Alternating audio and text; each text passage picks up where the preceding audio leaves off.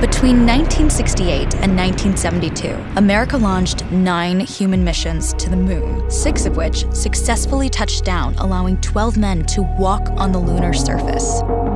NASA's next chapter of lunar exploration, called Artemis, has the task of not just going to the moon to create a long-term human presence on and around it, but also to prepare for ever more complex human missions to Mars.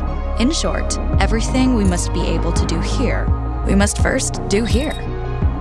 So, what will an Artemis mission look like? Everything is designed and tested with our most important element in mind, the astronauts. This is their deep space, human-rated spacecraft called Orion, built in 3 parts. The crew module, where up to 4 astronauts will live and work throughout the flight. The service module, with life support systems for the crew and its own engine and fuel reserves. And a launch abort system, with engines capable of pulling the crew module to safety during launch should anything go wrong. To accomplish the task of launching our crew and heavy payloads, NASA is building the Space Launch System, comprising of a cargo hold, an exploration upper stage, a massive core stage, and 2 extended solid rocket boosters. Altogether, this is the world's most powerful rocket, and it exceeds the legendary Saturn V of the Apollo era in numerous ways.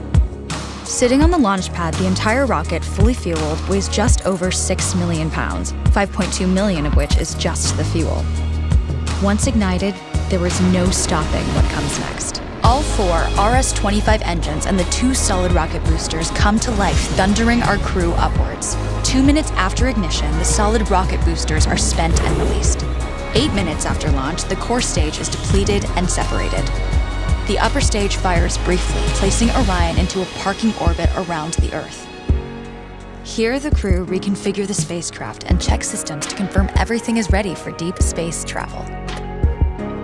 With a go from mission control, the crew reignite the exploration upper stage engines to leave Earth entirely. The exact timing of this maneuver is critical to reach a speed that can escape Earth's gravitational pull, but also put Orion on a course that will intersect the moon days later.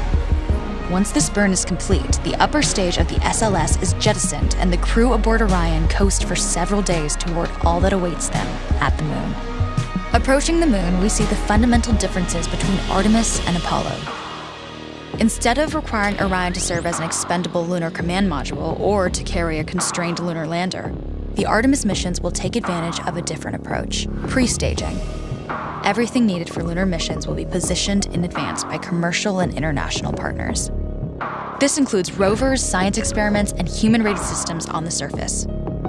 But it also includes a dedicated lunar station in orbit around the moon called Gateway. Here at this station, we can pre-stage a robust lunar lander and establish a strong communications relay. Designed with open standards, the Gateway can be expanded as new missions and partnerships develop, allowing multiple human missions on the moon at the same time and enabling ongoing science to be conducted even between human missions. The Gateway is also capable of adjusting its orbit to allow access to every part of the moon, something the Apollo missions could not do. But the real key in this approach is placing Gateway in a unique halo orbit to perfect the maneuvers needed for Mars missions. And with the growing list of commercial and international opportunities, Gateway is the ideal hub between Earth and all that lies beyond. Returning to our crew as they approach Gateway, the Orion must match the elliptical orbit of the station in order to successfully dock.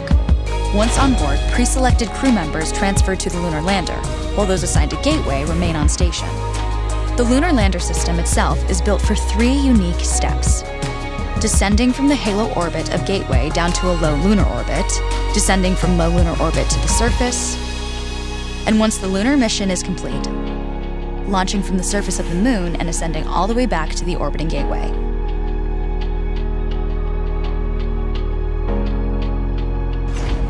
Once back aboard the Orion spacecraft and undocked from Gateway, the crew fire their engine once to break out of the halo orbit and once again to sling the spacecraft around the moon, placing it on a multi-day trajectory back towards Earth.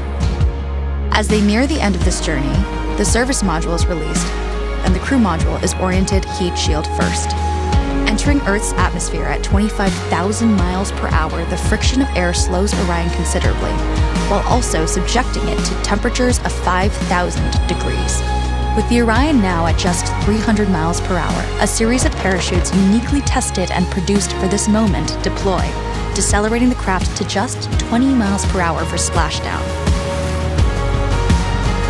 With each successful mission, Artemis ushers in the next wave of men and women to explore our moon and prove that together we are ready to go beyond.